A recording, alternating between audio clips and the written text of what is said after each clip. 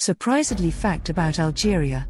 Hey there, welcome to our YouTube channel, and today are going to discuss about the top surprisingly fact about Algeria. 1. Arabic is the official language of Algeria, with the population also speaking Berber, Tamazight and Amazigh, and French.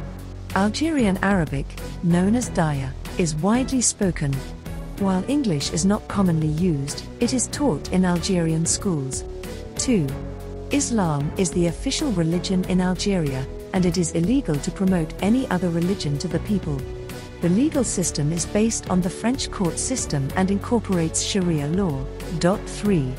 Algeria achieved the status of being officially recognized as malaria-free in 2019, becoming the second African country to do so after Mauritius in 1973.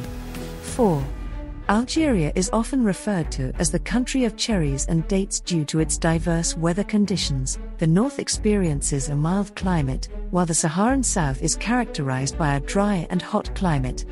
Algerian dates are renowned as some of the best in the world, and traditional hospitality involves offering visitors dates and milk.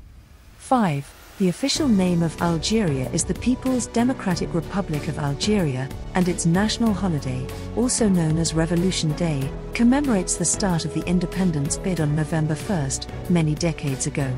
6. Algeria does not have any external debt and does not owe money to other countries. Unfortunately, a significant portion of its population, 1 in every 4 citizens, lives on less than $1 per day, indicating a high poverty rate. The national currency is the Algerian dinar. 7. The Algerian government introduced free national healthcare in 1974, which provides assistance to the sick and injured. The majority of people living in urban areas and 80% of the rural population have access to adequate sanitation facilities. 8.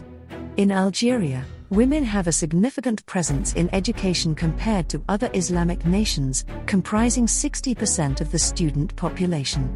They also hold prominent positions in society, with 70% of lawyers and 60% of judges being women.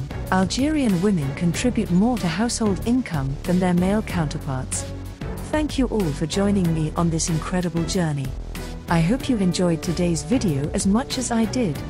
Remember to like, comment, and subscribe to stay tuned for more exciting content. See you in my next video. Stay awesome.